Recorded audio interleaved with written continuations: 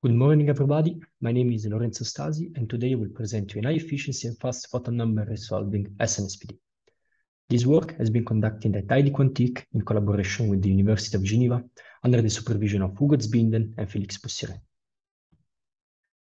The need for excellent PNR detector has been continuously growing in the last decades in several fields of quantum optics. For example, in order to obtain a stream of true single photon for quantum computation application, one could rely on a multi-array of SPDC sources.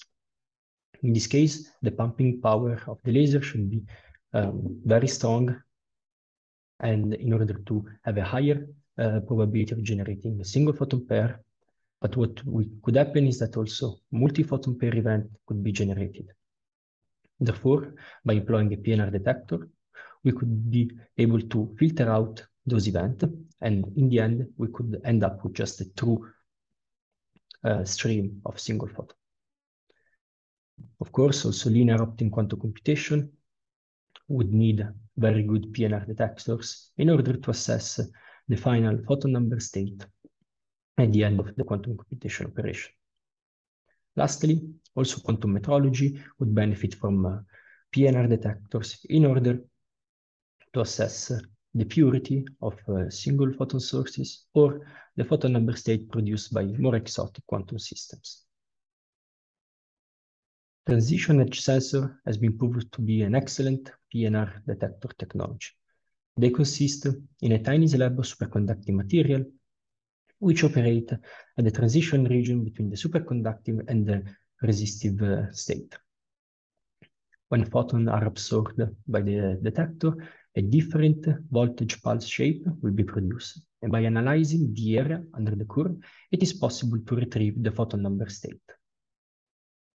TES has been proved to possess a very high efficiency and low dark counts rate, but however, they show several drawbacks.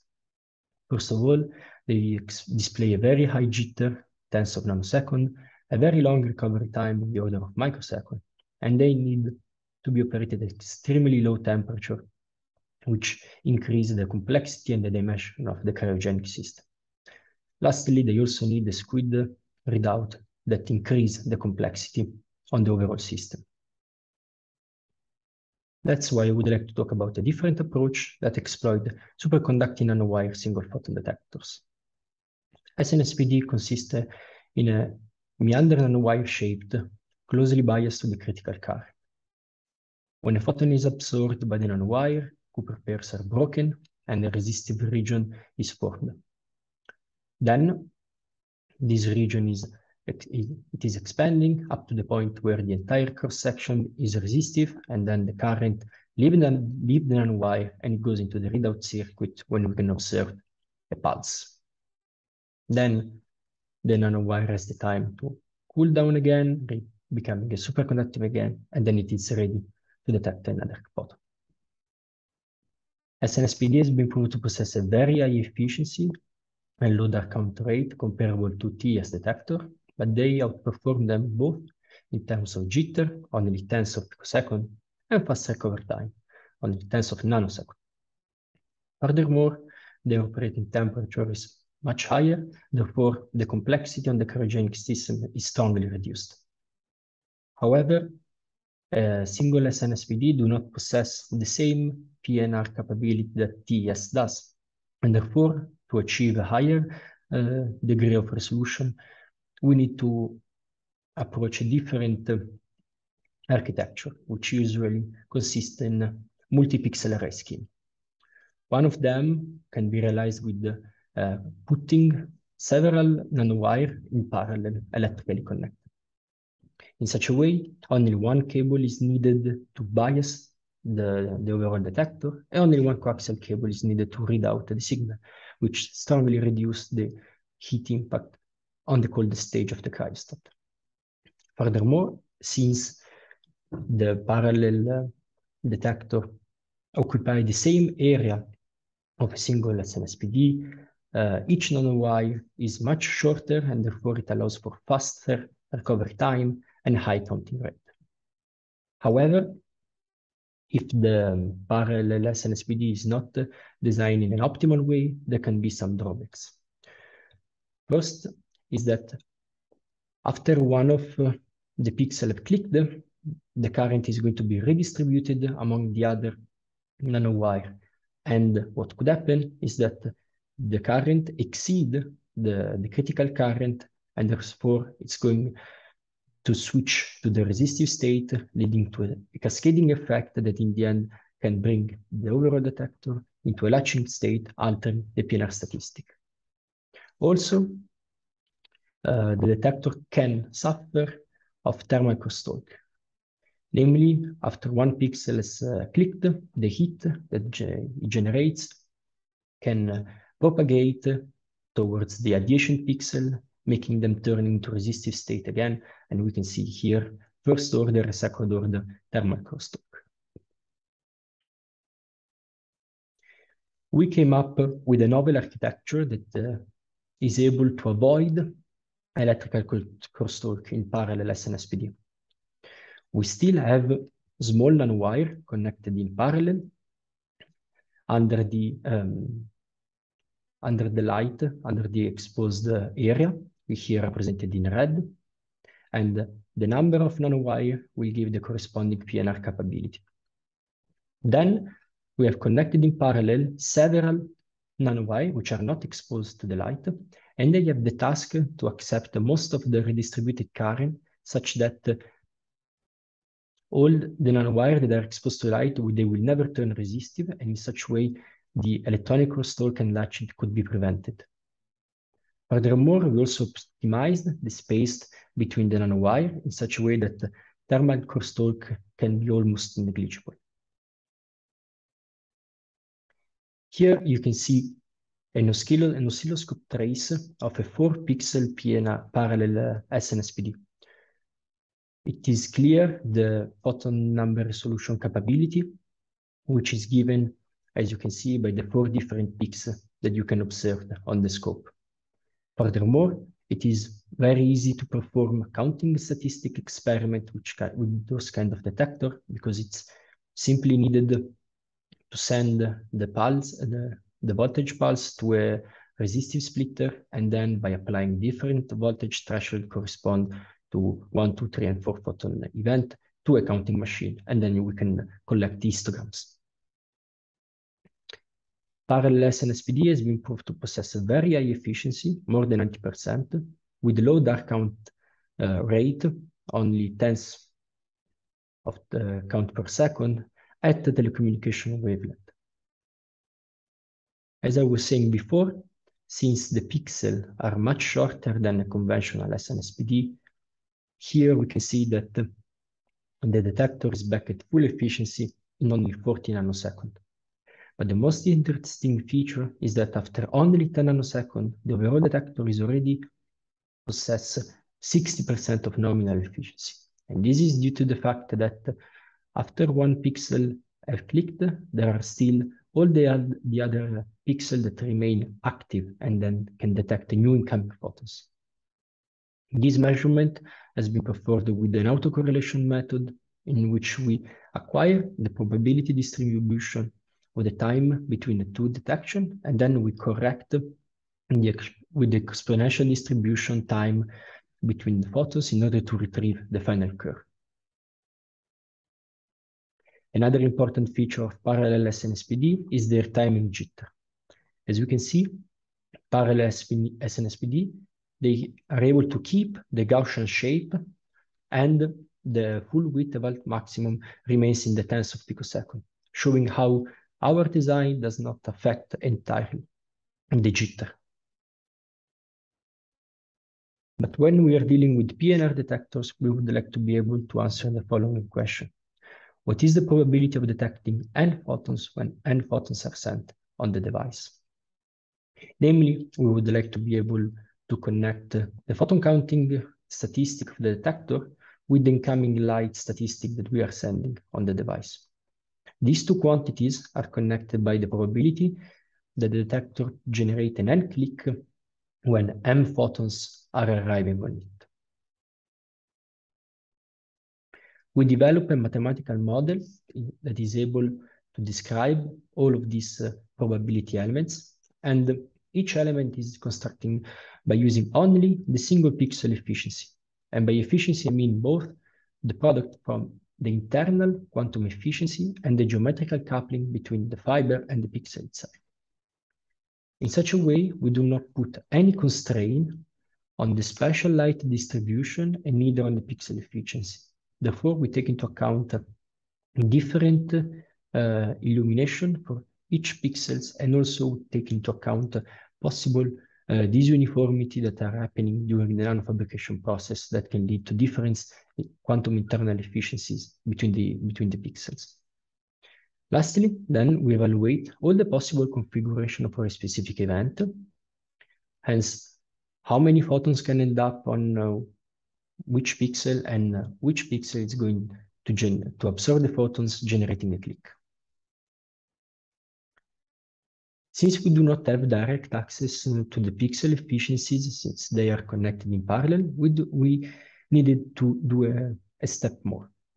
So we shine light on the detector with known statistic, and we employ the Poissonian light with a specific mean photon number per pulse. Then we collect the photon number distribution generated by the detector, and then we run an optimization algorithm that aim to find the pixel efficiencies that minimize the Euclidean norm. Such method is much faster with respect to a quantum tomography approach that required only one set of data rather than a lot, as quantum tomography does. And also it can give insight on the pixel efficiencies value. Here I reported the pixel efficiency for the detector that I will show you since now, and from the values we can see that they perfectly reflect the Gaussian distribution of light in single mode fiber.